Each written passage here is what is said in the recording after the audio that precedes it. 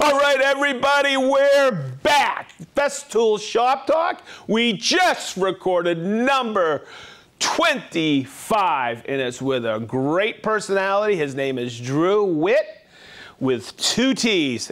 I always say this, it's a must listen, and I think it's our longest shop talk to date. So we're back and we're recording. Hey everybody, this is Drew Witt. He is on YouTube at Wittworks. Make sure you put 2 T's in there. And he's on Instagram at Witt_works. And then he has another YouTube channel, which I found. It's called Drew Witt. There's a space, right? So creative, yes. I was running out of ideas. No. But when I first started watching that channel, I had to figure it out, and then I figured out what you were doing with that channel, and but it was called something else, right? Yes, it was a dumb idea. I thought I was watching people start second channels, and I can explain why if you want, but and they were putting their name and then plus, or because like Disney Plus, ESPN Plus, and it seemed like everybody had a Plus or a Max or an Ultra. So I thought I'd be cute, and it wasn't. It was stupid, and I called it Wittworks Plus Max Ultra. I just put them all on there. It was funny for like the first 10 minutes, and then I got tired of it, so I eventually just changed it to my name. Okay. I'll probably change it again. I don't know. That was worth me coming to Shop Talk to talk with you today, because I was trying to figure out why the heck you said Plus Max, whatever. Plus Max Ultra, yeah. And see, that's the thing. It was funny in my head, but it just didn't translate to people. Some people wanted me to call it Twitworks. I thought that would be too confusing. Yes. They wanted to call it what? Wittworks? So my channel is Wittworks. They wanted me to call my second channel Twit with a T. Oh my goodness. Twitworks, or worse, Works. So oh my God. Okay. Okay. Moving right along. Sorry. Oh, no worries. Hey, this is something that you ever stand up somewhere and someone says, hey, tell us a little bit about yourself, and you go, I always think, what do you want me to say? I was on a podcast here in Boone County, and they asked me, hey, what do you do? Or tell us a little bit about yourself. And I was like, there was a pause there. So I'm going to ask you, tell us a little bit about yourself. How'd you get started to do what you're doing? How long have you been doing this? And give us a little background on yourself, Drew. Yeah, I'm the youngest of 5 kids, and my earliest memory, true story, is riding in the car, seeing a billboard. And then when I got home, I got my crayons and I recreated the billboard and I started drawing. And I was doing that, and my parents noticed that. And so they just started buying me like tons of art supplies and paint. And there was a lady that we knew that was really good at teaching creative kids. And so from my earliest memories, I was always sketching out ideas that I had or that I saw and creating. And then I think in first grade, I built a robot. It wasn't a real robot. It was just a cardboard box, and the arms were the dryer vent hose, Yeah. And the movie Johnny Five or Short Circuit had come out. Short Circuit. Yeah, remember that? And so I recreated Johnny Five with like the head was a tissue box, and I used toilet paper rolls. And it was just like a cardboard mess. But I had so much fun creating this. And that was kind of the early beginnings of me discovering that more than anything, I'm a creator. Like, I don't care what the medium is, if it's 3D printing, if it's wood, if it's canvas and paint, if it's grass, if it's concrete. I just like to make things that look beautiful and that give joy to people who use them or see them. I've always, my earliest, that's just, I've always been that way. And everything in my life has been through that filter of how can I make something and make it cool and make it beautiful, make it pleasing, make it work, make it bring life to people. So that's kind of at the core of who I am. That's the type of person I am, the creator that I am. Wow. And because I'm a very nosy person, as I look in the background, it transfers into music as well, doesn't it? Yeah, for sure. Yeah. I have a couple of guitars here, and I was a drummer first. So I started playing the drums in junior high. Then later in high school, I picked up the guitar, and then I learned a little bit of the piano, started singing, and found that what I really found with music, there's this quote that almost no one has ever heard. I think it's the most beautiful thing. The Greeks viewed astronomy, the study of the stars, as the organization of external things. And they viewed music as the other side of that coin. And they viewed music as the organization of internal things. So what I found in my childhood was, as I was going through the hard times of teenage years and all of the different challenges we all have, music helped me organize everything that was going on inside of me. And when a lot of my friends went down other roads of substances and other things to try to like cope and figure things out, I just went so deep into learning how to be the best drummer I could be, learning how to be the best guitarist I could be. And I didn't know it at the time, but what was happening looking back was I was learning how to organize all of the stuff inside of me through music. And it turns out that's just like the Greeks figured that out a long time ago. So, yeah, that's why I love music. I don't make music, but I love music. And that has, oh my goodness gracious, you just taught something about me. Because there's certain times that I needed my music growing up to get me through some trying family times when I was a teenager as well. Yep. And the people who participated with me in the music that I liked, going to shows, going just, jamming and stuff, they're still my friends. In fact, we had a mass birthday party in Massachusetts. We all turned 60 this year.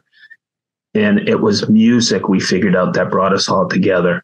And that's how we solved a lot of problems going through high school, because we created a small community amongst ourselves and into college, because there was a person there who I met in college.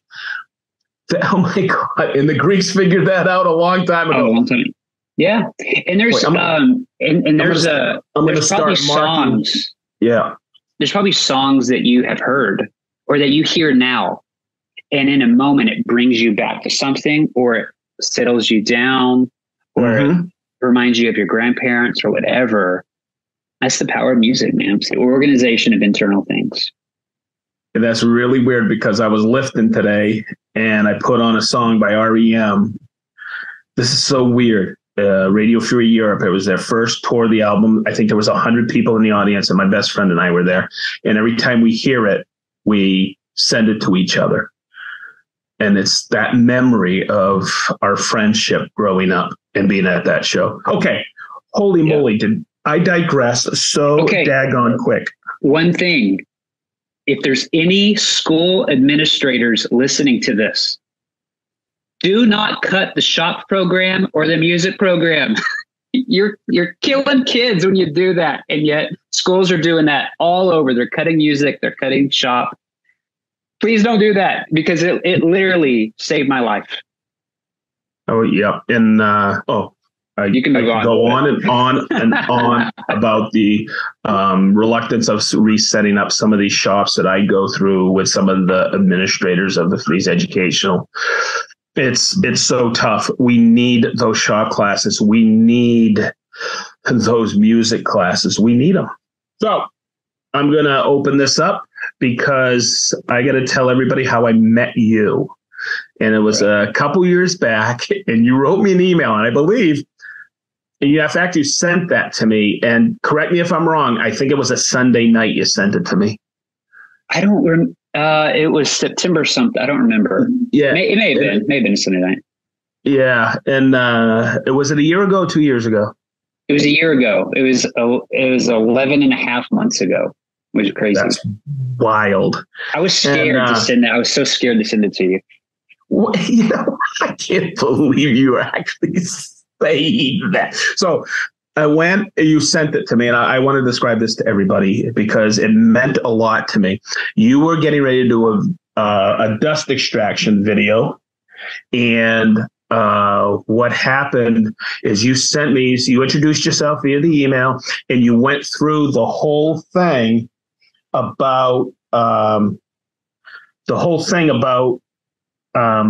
all the different bullet points you were going to talk about in your video. And I looked at that, and the reason it meant a lot to me was, here's a guy I'm meeting via email, and you already get it.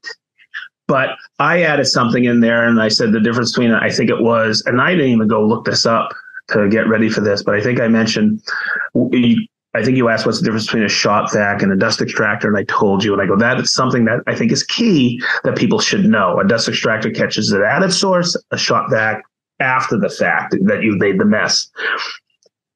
So then I went, I hope this helps. I'm just kidding. And when I sent that out, you released the video, I think, within the week, and I watched it. And I went, oh, I hope he gets some views. Holy moly. That's what exploded you, wasn't it? Yeah. It was actually, that was going to be my last video, because at that point it was about a year and a half into YouTube. I was putting my heart and soul and all this time into videos, and they were getting like maybe sometimes 100 views, sometimes 1,000 views, which is a lot of people. But when you spend money and work really, really hard doing it the way I was doing it, and then you get 193 views, it's kind of deflating. And at some point you were like, okay, this is not a good investment of my time. And so I was working on that video. I spent the entire month of September working on it. I, self-funded it all, no sponsors. I bought everything. And I just had this idea that it was going to flop. No one's going to watch this video. And I have a friend texted me, and he said, hey, how's the video coming? I was shooting some B-roll for it. And I said, if this video tanks, I'm quitting, and I felt that way. And I had, I think, 4,400 subscribers at that time. So it's still a lot, but I think I just had unrealistic expectations. And that video got 100,000 views in the first week. It's at 730,000 views or something right now. It'll be 1 million views at some point. And I got so many people, so many people found me from that video, like Jason Bent, Cam Anderson, Brad Rodriguez, like all of like my heroes in the space.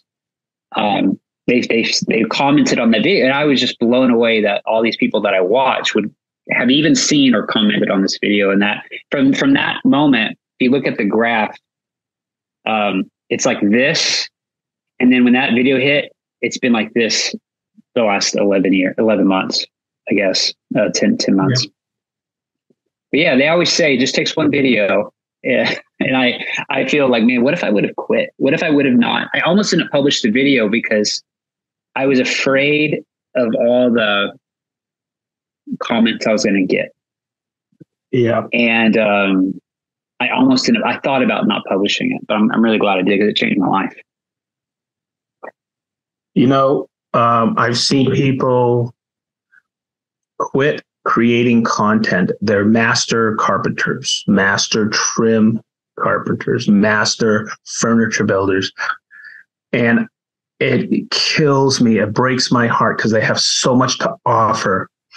But sometimes this vitriol commenting is too much for them. And I say, yeah, you gotta have a tough skin, and it's not that I respond a lot, but if I respond to something, I always say my new one, and I think I told you this one, is 4/23/1911. You know, what you're doing is you're putting yourself out there. Like I've done on Festool Sedge all these years. I put myself out there. And people comment sometimes. I go, ooh, do they even understand what's coming out of their, they're typing, they're texting, and all that. It's built up and it hurts, but it shouldn't hurt you because they're not the man in the arena. You are. And I didn't mean to get heavy, but I want people to go watch that listening to this. And I'm not going to spoil anything because what was said in 1911 is so true. And I may be misquoting that date, but it's Teddy Roosevelt, Man in the Arena. Everybody who is creating content out there should go see that. Now, I know, but I'd like to have you tell our audience, Drew, you're a very creative guy, but you were creating furniture pieces for people, and you're not just a YouTuber. You were into building stuff because of your creative. You were building for people, correct? That would ask. Yes, sir. Yeah, about about 10 years ago, I was working out of a co-working space doing graphic design, and they had these $40 IKEA desks. It's like you buy the white top and then you get 4 legs for $5 each, and it's like a cardboard. And so I'm sitting at this IKEA desk trying to do creative work, and it's like I'm so uninspired with this desk, So I made my own desk. I got a friend to weld up a metal base, and I made a wooden top, and I screwed it to it, and I brought it in. And what would happen is people would come into the office to hire me to make them a website or do a video or something. And by the end, they would actually say, actually, could you build me a desk? And so I accidentally got into building desks for people because I just built myself a desk. And a friend of mine, this was 2013, he said, you should make videos about how you build these desks and then make plans and sell them. And I thought, why would I show people how easy this stuff is? They'd never want to buy the desk from me. Are you kidding me? And so I didn't. And it wasn't until 2020 with the pandemic that I discovered YouTube's a thing. Like I'm so dumb. I thought for all these years, YouTube was for cats and pornography. And I wasn't interested. And I wasn't interested in either of those. So it was like, why would I go on YouTube? I don't care about this stuff. And then during the pandemic, I discovered this guy named the Wood Whisperer who started at the time that my friend told me to start, and Steve Ramsey and Bob Claggett and Jimmy DeResta. And I thought, dang it, I'd probably have 1 million subscribers if I would have done what I'm doing now. 10 years ago, when my friend told me, I'm just a fool, and I had no idea that there would be such a demand for content or plans or things like that. So yeah, for the last 10 years, I've been building stuff like that.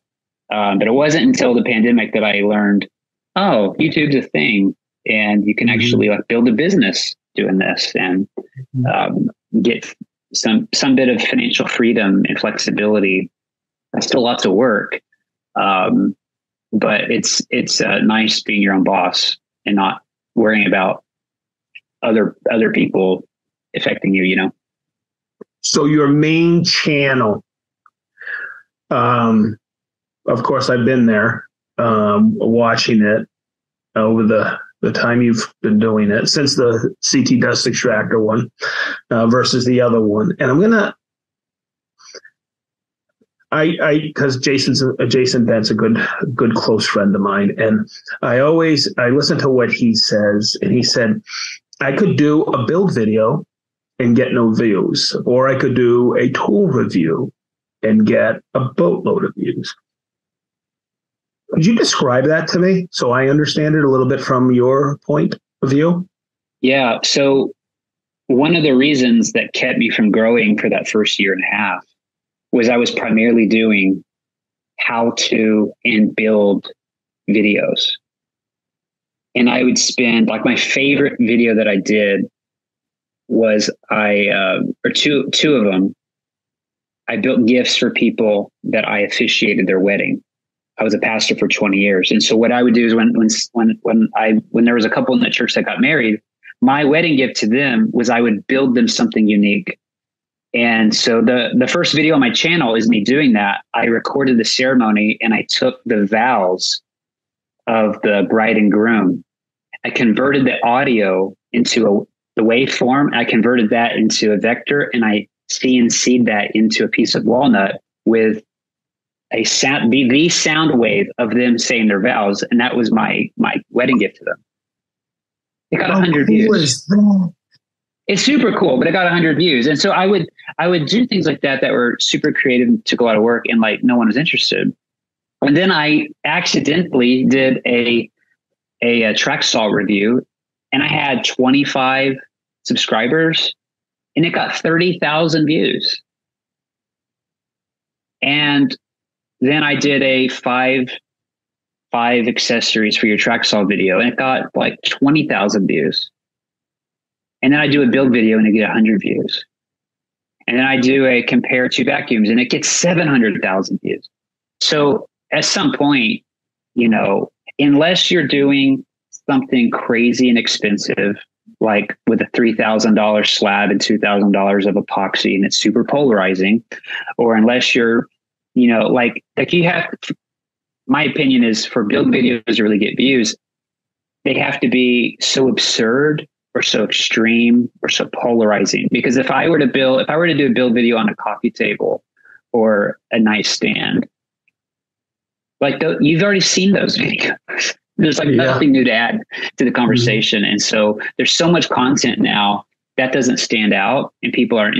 Now 10 years ago that would have worked, but in 2023 that doesn't work because there's like billions and billions of minutes of content uploaded every day. You're just going to drown in a sea of mediocrity. So the only way I did a build video earlier in the year, and what I did was I told the story of all of the mistakes that I made in the build video and that I sold it for an obscene amount of money. And it got, I think, 300,000 or 400,000 views. But it was the story. And it was you sold a piece of pine for $3,000. That's what got people's attention. It wasn't, and here's you do step 1, step 2. No one cares about that. It was the story. And so I think that's the hard, people complain a lot about YouTube being an infomercial. And I get that. However, stop clicking. Stop clicking, stop watching, stop giving your watch time if that's how you feel. The reality is I could spend a month on a thing, get 100 views, a track saw will come out, I'll pull it out of the box, I'll give my opinions. That video with a red tool got 300,000 views in a week. I mean, you can't ignore. Like that's filling up Cowboys Stadium in Arlington 3 times in a week. Isn't that crazy? To watch an idiot with a track saw. You know what? That's a great analogy. I love it. Wow. That makes too much sense. That's a lot of people. That's a lot of people. That's a lot of people. And even I did a domino for dummies video, and I think it got 50,000 views. And I was kind of disappointed that it didn't get more. But still, you know how many NFL stadiums hold 50,000 people? And can you imagine if you know, what, you know, I was thinking of like the Raiders, like how much does their new stadium? Probably 70,000 people or 100 or can you? I forget. But can you imagine? Look up Allegiant Stadium, Chris. Filling up half of Allegiant Stadium to have you break down the domino, you'd be nervous. Yeah. That's a lot of people. You know? Yeah. So. Derek is nervous every weekend there, isn't he? Not anymore. Boy, I'm going to tell you, every time you say that, when I call out Derek from Las Vegas, they always you put Derek C from Las Vegas. I lose it, man. When I read it off the board, I go, I know who that is. It's stupid because there's only two people in the world who get the joke, and it's me and you. I know, but I think it's funny. It's like, so if everybody doesn't know, or probably nobody knows, I've been an Oakland Raider fan since I was a child. Well, some people still think I'm a child, but since I was a little kid. How many people does it hold? 65,000. 65,000. Yeah. Yeah, you have, I mean, you have videos that have that. I mean, can you imagine doing that? Lots of nuts.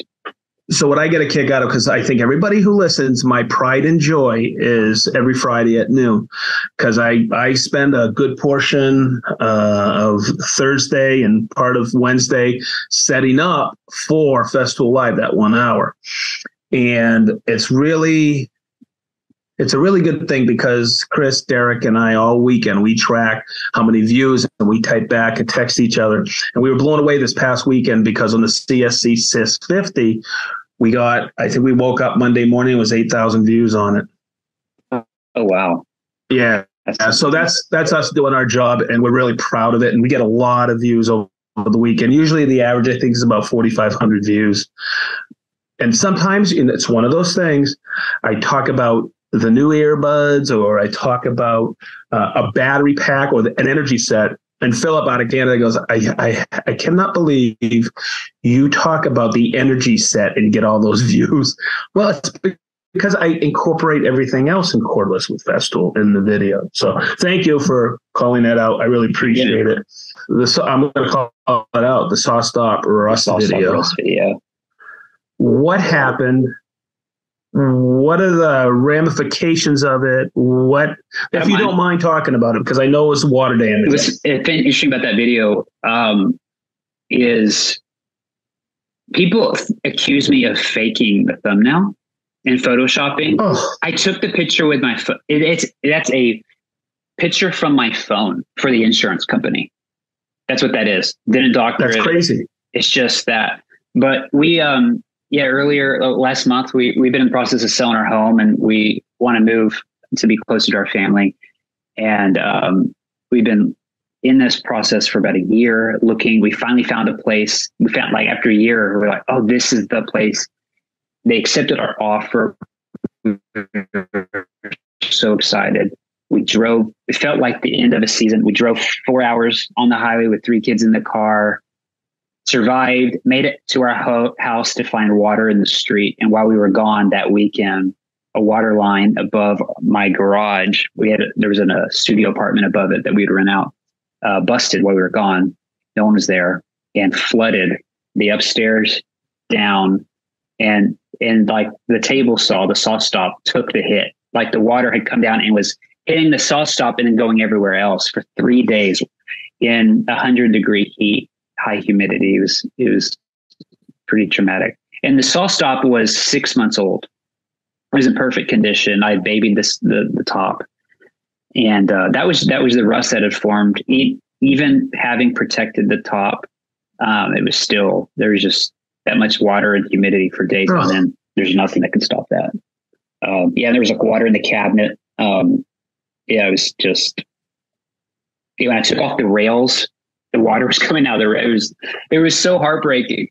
And so I figured the next day, movers were coming to take it because we had to gut the garage. So they took everything.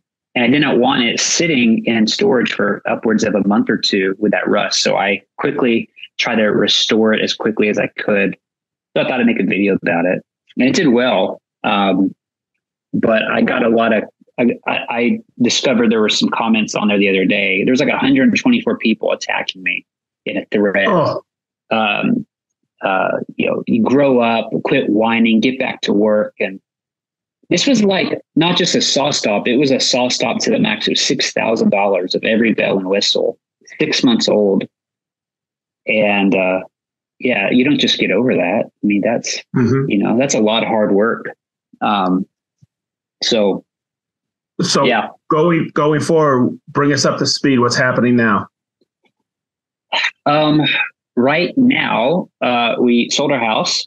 Someone was like, came by to see it. They're like, oh, great. We get all new stuff in the garage. We don't care. It's like, awesome. And we should close at the end of the month and be able to move next month. And so right now my shop is they're putting up insulation today. They started drywall yesterday. And there's like, the good news is we caught it pretty early. It wasn't a fire, it's just drywall and paint and flooring and trim. It's not rocket science. It's just $70,000. Tell me you had insurance for that. We had insurance. We had homeowner insurance, but we specifically, I don't remember doing this. This is the reason why you're watching Shop Talk, is make sure that you are covered with water damage. We weren't, but I had added an additional policy for $2 a month that would specifically cover water damage caused by appliance failures and plumbing failures. My policy had excluded that. And so 6 years ago, I made the decision, I don't remember doing this, to add that additional coverage on for $2 a month. And because of that, we're just out a very small deductible.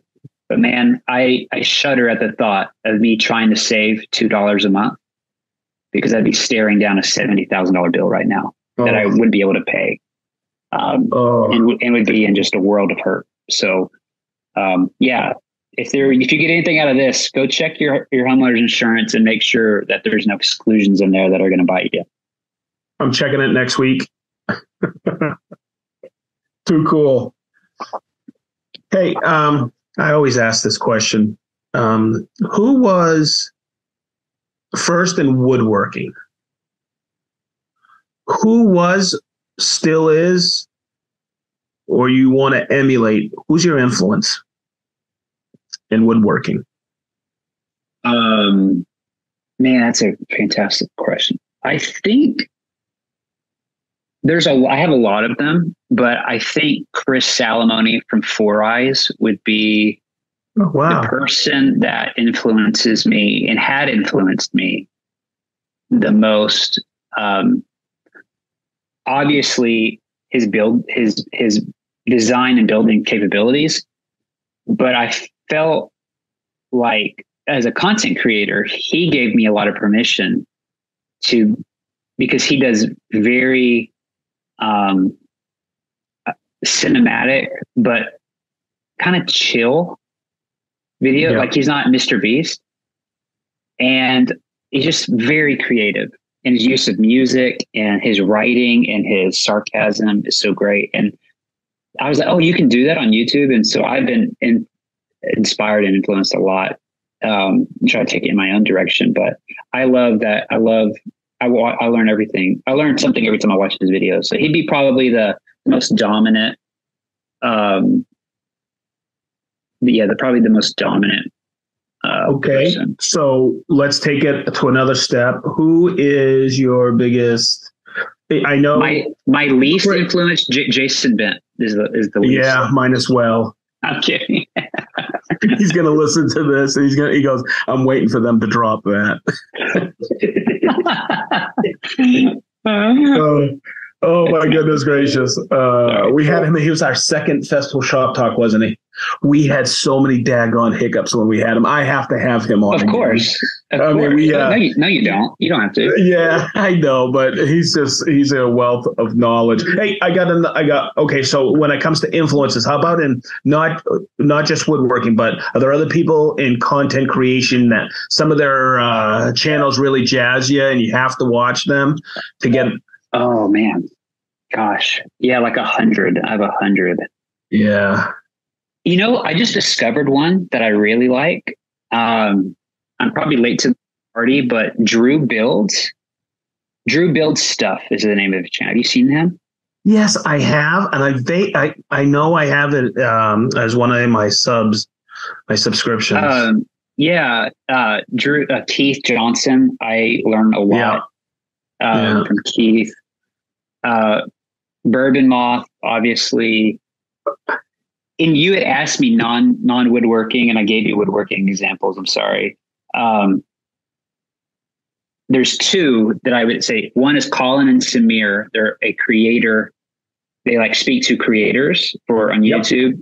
about the business. I love them. And then one of my favorites is Gerald Undone and Make Art Now. They're like camera nerds, and they're awesome. Make Art Now, especially, he's a filmmaker, and all of his videos he just makes the craziest stuff out of technology and cameras. And so I always get inspired by those guys, even if I don't need to learn. Like, I'm not interested in a new camera, I'm good, but I will watch them just do. When you create content, it takes you to that ultra analytical vibe when I'm watching videos or content that doesn't have to do with woodworking. Like I think it's not news to anybody, but I like lifting weights, and I see how people create videos about lifting weights, and I'm like, yeah, they're leaving a lot out. And and some of their editing, they could use a good editor like the unit, but it's kind of, he's laughing over here, but he's my right hand man. He always has been. And, but it's, you get really analytical on how it's edited. And that's what I think I pick up from watching not woodworking videos, but other content out there. Okay. So here's one more about influences in life. Who has been one of the biggest influences in your life? Oh my goodness! And that I know I'm dropping that one on you. I'm gonna have to masticate and chew on that one, man. Yeah.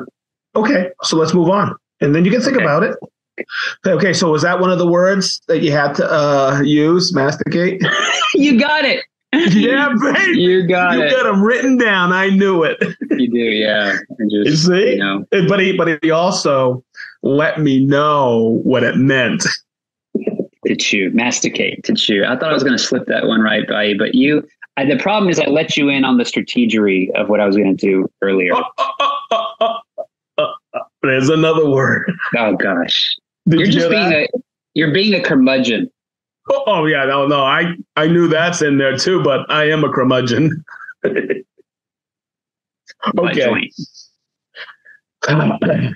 I know you take a long time because we've discussed this before, and you've run ideas by me, and I've never seen a video on them. And for me, I'm a live guy. I like doing stuff live. This is, like I said, this is the first podcast we're not doing live on Instagram, Shoptalk, and I'm kind of digging this format, huh, Chris? It's pretty good. Chris is like my young Jamie. Young Jamie on Rogan. He's looking stuff up for me, and I'm kind of digging this. Hey, I like this format. I'm like Ted Lasso. I'm a believer. I'm good. Yeah. No. Describe. You're not right. You are just not right. Describe to me the process. I always call this, and when I'm building something, that's my design. I call it going from the alpha to the omega. So the alpha would be, hey, I have an idea. I don't want to take too much, but can you give a quick process on how you get to the final, like the posting of something on YouTube? You have an idea about something? Yeah. Well, it's slow like a tortoise. Yeah. But there's another word. Did he say tortoise? I said tortoise. Nice. Someone told me to say the word tortoise in the theme, so I still got a couple of more to work in. But it's really hard. It's so distracting. I apologize to anyone annoyed right now. It's the dumbest. I just regret this. Okay, back to your question. Sometimes I will get a random idea. It just pops in, and I'll write it down. And the mistakes that I have made is then I will immediately go to try to produce that. What often happens is it's hit or miss with the audience. And so what I have learned is to really test whether that's an idea that's worthy of putting in the effort for YouTube. Gotcha. So I have a list of maybe 25 video ideas that I keep. And there's some that I don't know, that's probably like 1,000 view idea. I have one that is, I think, 1 million view idea, but it's going to take some money and some time and probably 2 months to do. And so Wow. I'm working up to it, but no one's ever done this video. Like, this video has never been done by anyone in the world. I promise you. And I think it'll get 1 million views because no one's dumb enough to do it. You want to know what it is? You get a chuckle out of the unit. You want to know? I'm not going to tell you what it is. No, I'm not telling anybody because when I tell people sometimes I have an idea, the next thing I know, they're doing it or it comes out somewhere. It's kind of like one of those things like, yeah, you said, hey, I thought of that invention years ago and now it's on, Ronco or whatever. So what I'm learning to do is to test my ideas and specifically, I built relationships with a lot of my audience members that are like core super fans. I actually they have my cell phone number. I have theirs, and I'll like run ideas by them. Go, hey, what do you think about this? Tell me the truth. Don't worry about my feelings. Once that gets past, when I have proven that idea would resonate with enough of my audience, then it's worth my time putting in a lot of the effort that I'll do. And from that point, I will then, like a good YouTuber, think of how do I visualize this in a thumbnail? And if, like, the rule is, if you can't package that in a thumbnail, it's not worth making the video on because people probably aren't going to click on it. That's just the business of it. I hate it. But that is like the brilliant thing about the saw stop thing that you talked about. You brought up the thumbnail, and It was because the image of everyone's dream table saw ruined gets you, right? Yeah. So I had a pretty good sense that video would do well just because of that image alone. It didn't really matter what I did in the video. That image was going to get people's attention. And so I'll then move into how do I package it? What could the title or thumbnail be? And then I'll just like make the video, and then I'll come in on the after side of that on the back end and try to create a trailer that is 15 to 30 seconds that opens a bunch of curiosity loops and like plants a lot of questions that would make you want to continue to watch the video. And then I will slowly answer those questions along the way. And that's really, it's inside baseball, but what I've learned the hard way is that's how YouTube works. Yeah. Can you get people to click?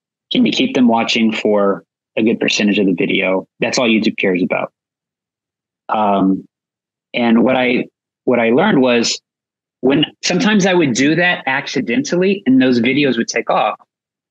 So I just learned to strategically, or to use some strategery, to do that on the front end and to not accidentally get a good video. And so I look back at some of my earlier videos, and the videos that got 100,000 views whenever I had 100 subs, that's what I did. I just did it accidentally. I didn't know I was doing it. Wow. And then the videos that I love doing that got 100 views, I'm like, well, that idea didn't really resonate with people. The thumbnail and title didn't really resonate. It doesn't matter what I did in the video. It doesn't matter how cool the execution was. The title and thumbnail didn't appeal to people, so we wouldn't watch it. So I hate that, for the record. I hate that that's a thing. I know, but it's what it is. You got to get the catch to get them, and you got to keep them watching. Hey, so I don't know, but enlighten me. You know that dust extractor video you did with the CT and the other one, and that got 700,000 views. Was that your first Festool? Yes. Yeah, it was. Huh. It was. That was my first Festool purchase. I don't know why. I'm not sure why I picked that one. It's the core of the system. Yeah, I think it was. I don't know why I was drawn to the vacuum for some reason, but I I went into the first time I saw Festool was at a Woodcraft. I was in Woodcraft and like, who's this brand? Like, why do they have their own setup? And, and I saw the sander and then I saw the price and I was like, are you kidding me? And, they tried to explain it to me, but I was in that stage of just being this, crusty old person. Because I'm conditioned sander should cost $100, And then after a couple of trips, I saw the vacuum and I was like, well, and so they let me just play with it. And I was like, oh man, it's quiet. Oh, you can turn it on with Bluetooth. Oh, the hose garage. My favorite thing was the hose garage because what I hated about my shop vac is you got to wrap the hose around the thing. And to me, I may have spent $600 on the CT Midi just because it had a hose garage. I'm not embarrassed to admit how foolish I am. Like, I liked that I could hide the hose. That was my selling point. And I was going to get it. And then the end of the year was coming and there was a price increase. And so I thought I'm probably going to buy this next year. I should probably buy it now. And then after I bought it and I realized, oh my goodness, the quality. I mean, I never looked at the other brands the same again. It was just one of those things. People say it, and I know I'm on the Festool show, but like, you just have to use it to get it. And then I went in Woodcraft to buy a sander, and I was prepared to buy an EC 150 or ETS EC 150, whatever, like this $500, $600 thing. And the worker talked me out of it. He said, you should get this, the 125. It's $200. I forget the. Is it just ETC? Yeah, it's the ETS 125 REQ. Yep, that's it. Yep. So I ended up getting that one. I was like, oh, you're talking me out of spending an extra $300. So I got that. I put some mesh paper on it, and I sanded with my CT Midi. And for the first time in my life, I enjoyed sanding, and there was no sawdust, and I about flipped out. And I was like, and my hand wasn't tingling. Yep. And then I thought, but if I put a little bit of pressure on that sander, it would not move. And I realized this is really like a light duty finish sander. And so I was doing a desk build earlier this year, and I needed a better sander. So I was going to get the 155, the EC. Is it the EC? Is that it? Yeah. Is it the low profile one? Low profile. Yeah. That's the ETS EC 150/5. There you go. I was going to get that one, but they were at you guys. There was none in the world to buy apparently. So I got the 3 millimeter. Mm-hmm. And then about 2 weeks later, the 5 millimeter was in stock. So I was like, I'll just buy the 5 millimeter. I haven't used the 3 yet. I'll return it. And by the time I got around to returning the 3 millimeter, I was one day out of my return window. And so now I have a 153, a 155, and then the earlier one. So now I have 3 sanders that I bought. And man, it is incredible. I don't have a Rotex yet. I want to get a Rotex soon. But that's my favorite. Out of all the stuff that I use, that sander and the vac, the dust extractor, I'd probably use that the most and enjoy that the most. It is a game changer because I hate sanding and I hate the mess, the sanding, and I hate how my hand would tingle. Yeah. But with y'all's products, my hand doesn't tingle. It's not a mess. I'm healthy. I'm safe. I get a perfect, flawless finish. It just sucks that we've been conditioned to like, well, you should just have $100 tool. And it's like, yeah, if you're sanding a 2x4, but if you want to do good furniture, like you need a better tool if you're going to do better work. It's just the way it is. And then y'all the service y'all give for it. I mean, I made the mistake of messing it up, and you guys took care of me, and appreciate it, And the warranty, like I read the warranty the other day. I had to register a new tool, and I never read the warranty. I just knew there was a warranty, and I was like, 3 years? Oh yeah. Wear and tear? You cover shipping to and from? Are you kidding me? I didn't know that until like 2 weeks ago. You didn't? No. I mean, I Hey. knew there was a good warranty, but I didn't read the terms. I don't read terms. I wanna make a note of this, and Chris, let's make sure we keep this in the podcast, because I think I finally met the person who's read our warranty correctly. Oh, and 10-year parts guarantee and a 30-day money back guarantee. I mean, holy moly! I don't mean like this is not me buttering you up. Like, I have a video coming out Friday on the TS60, and I mentioned this. Oh, cool! Name me a tool company that offers that. Good luck. Good luck. Y'all are crazy. Y'all are crazy. Do you know what the fine print is that nobody reads? And you'll see this in a lot of warranties out there with other manufacturers. They say, hey, some say, we got a 5-year warranty, or we got a 6-year warranty. But the fine print is, as long as it's not used commercially or in an industrial setting, where ours have none of that wording. You can use it and wherever you want to use it, in whatever situation, you have an ironclad 3-year warranty. It's pretty wild. I didn't want to get off on that too much. And Drew, my understanding is your primary target is professional carpenters, right? Yes. Remodelers, painters, furniture builders. Hey, I have a question. This is not really a Festool question, but it is, because I just want to let the audience know. I met you first time via email, second time via phone call. I was in Bent's truck, and he was picking me up with a flat tire. And then we spoke. And then I think it was a couple more emails, and you came up here for our February 8th launch of the new products. Now, what I want to also make sure that's understood is you released a video afterwards, but it wasn't on the your number 1 YouTube channel. It was on a number 2, the Plus Ultra one.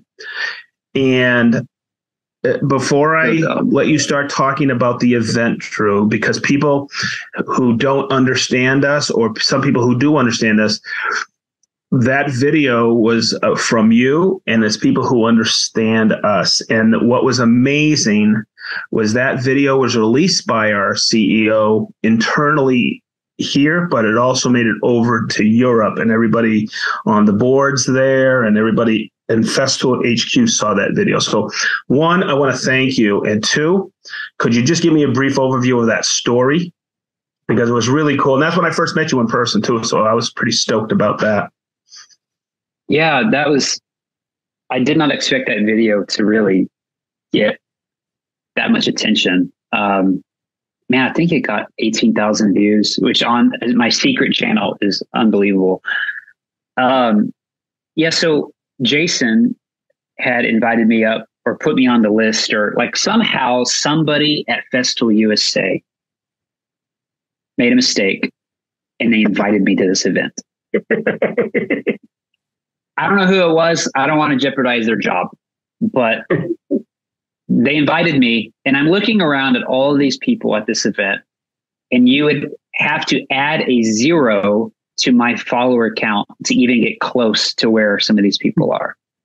I think I had 20,000 subscribers at the time, and everyone else is like 200 and up, some in the millions. Dusty Lumber is there. Like the best of the best, and Jason Bent and me are there. You see what I did there? Okay. Yes. So we're there. You could call him a Velociraptor or whatever. It's the best of the best. Jason Bent, me, and a Velociraptor. So we're there at the event, and I am like, I feel like Charlie in the Chocolate Factory, like the poor kid who shouldn't even be here. And I'm at this event. We go up to the top where all the products are and the food and drinks are, and everyone immediately goes to party. And not party. What I mean is, like, they're just catching up. They all know each other. I had never met anyone in person at this time. I'm the new guy. I have imposter syndrome. Like, why am I here? I only have 20,000 subscribers on YouTube. No one knows who I am. Somebody made a mistake inviting me. And so I'm an extrovert, but I'm also shy in those situations. So I'm like in the back corner, just kind of like, okay, let me check out this cordless Capex, and everyone else is laughing, having a good time. And to be fair, they were all nice to me. It's just, I was the new kid and I didn't know any of the relationships or the inside jokes. I was just kind of feeling on the outside. And so this guy comes up to me and starts talking to me. I don't know him. And in my head, I'm thinking, is he an influencer? Does he work with the setup team? And I thought, because there was a really good like support team around, like making sure there was enough food. And I kind of thought he was with that crew. And we started talking and, I asked him what his name was and he said his name was Clint. And I said, do you work here? And he goes, yeah. And I said, what do you do? And I'm expecting him to say, I'm on like the marketing team or I'm here with the food. And I'm the CEO. And I realized the CEO of Festool USA just like walked up and started talking to me. And we talked for maybe an hour. And we had some things in common. And he like legitimately like took an interest in me. And I'm nobody. And that night he sent me an email at like 11 p.m. thanking me for coming and that it wasn't a stalk, like it was a personal note to me. And I was in the hotel that night. I was flying out the next morning. I didn't know anybody really that well. Everyone was like going and doing things, going out to eat or hanging out or whatever. And I was just in my hotel room by myself.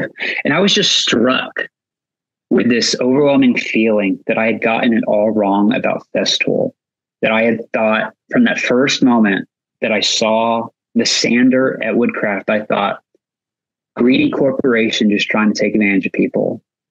And then I visit and I see the family atmosphere. I see, you ask people how long you've been here, 15 years, 16 years, 20 years, their pets are walking around.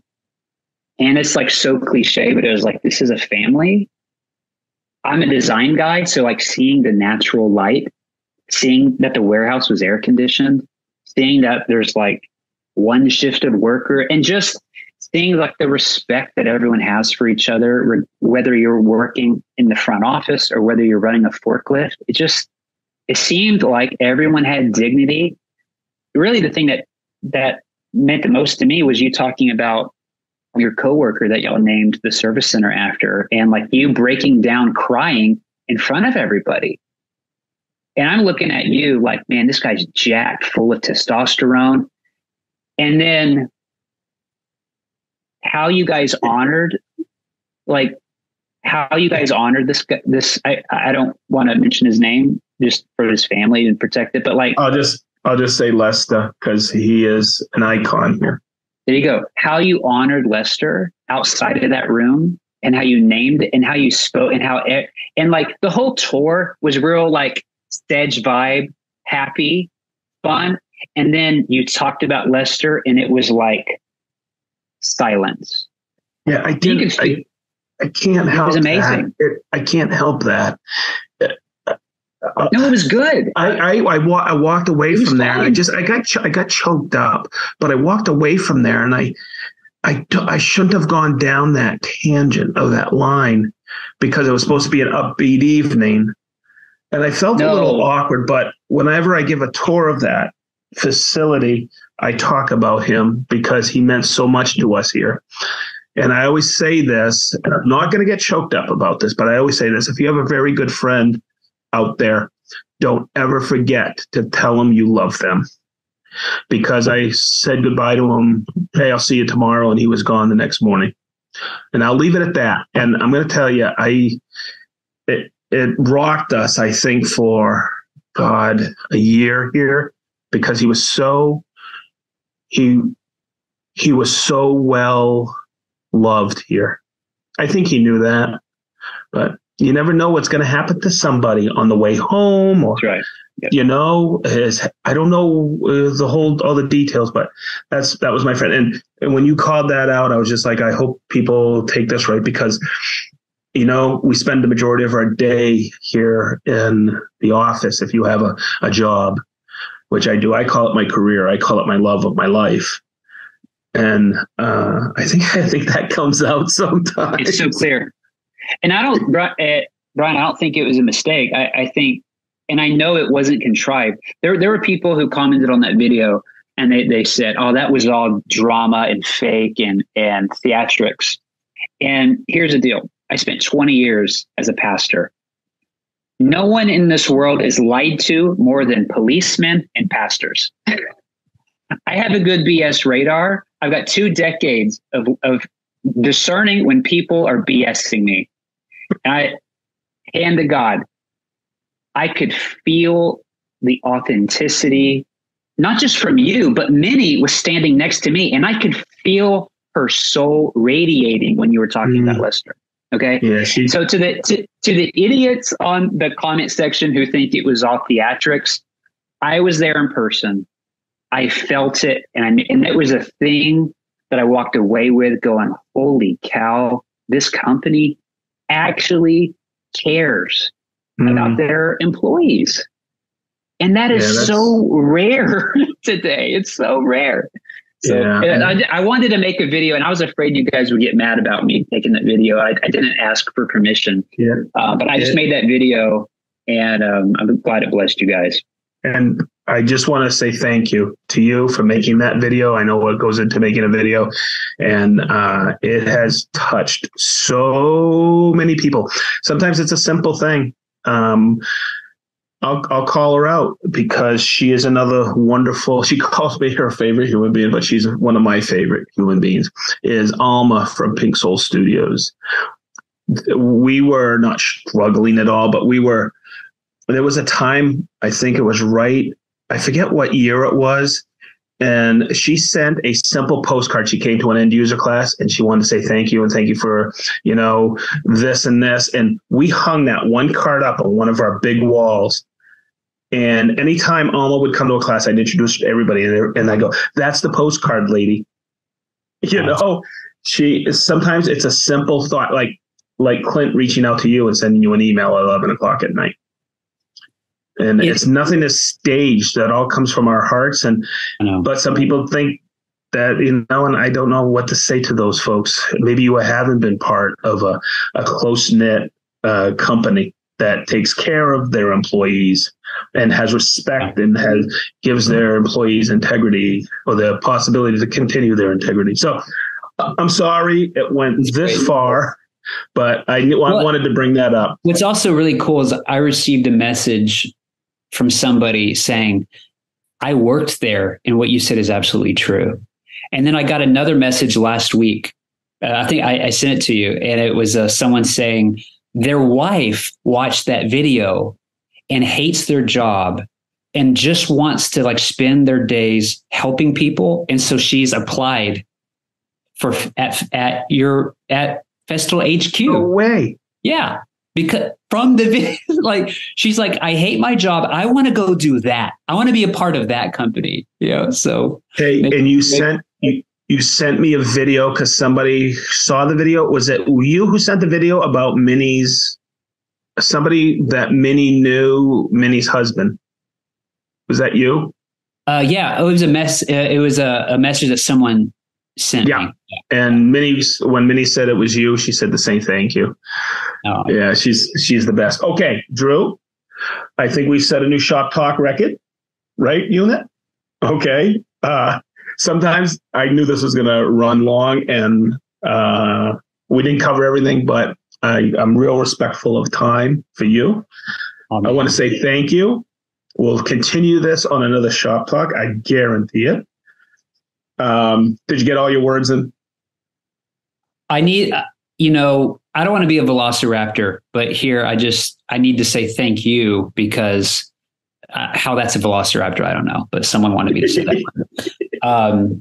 When I started this journey into content creation, I made a list of dream things that could happen. And I wrote some brands that I love that I'd love to work with. And I never even allowed myself to dream of one day working with Festool because I thought y'all are too good and I'm not good enough.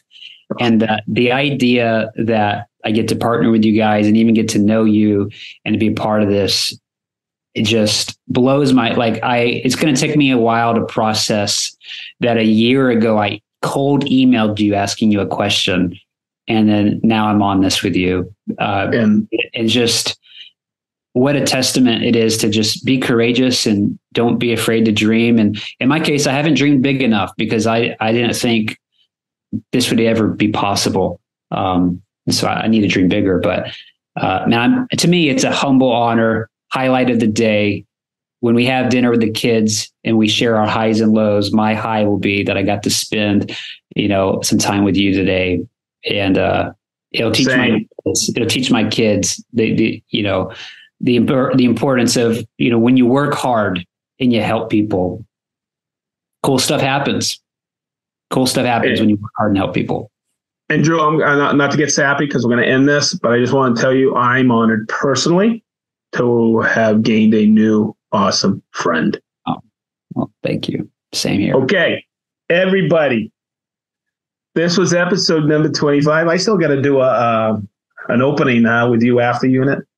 Okay. Hey, Drew, thank you for your time. Chris is going to stop this here in a few seconds. That was Festool Shop Talk number 25.